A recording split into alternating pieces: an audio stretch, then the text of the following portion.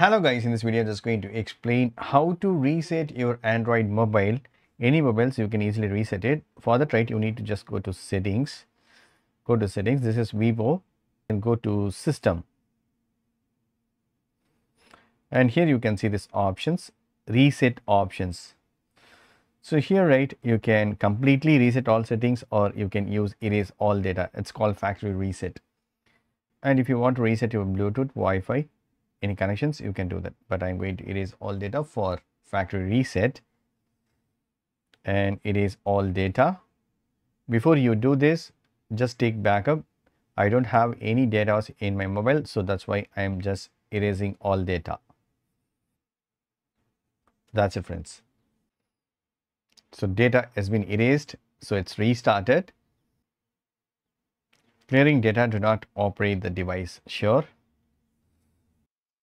It will take some time. We need to have some patience until the process is complete.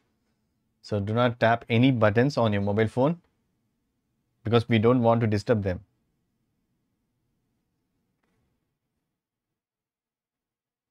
Yes, that's it. Now it looks like a new mobile. So that's it, friends. This is the way you can reset your Android mobile. Hope this video is very much helpful. Thank you so much for watching. Please put a comments and feedback in media forms. Thank you. Bye and take care.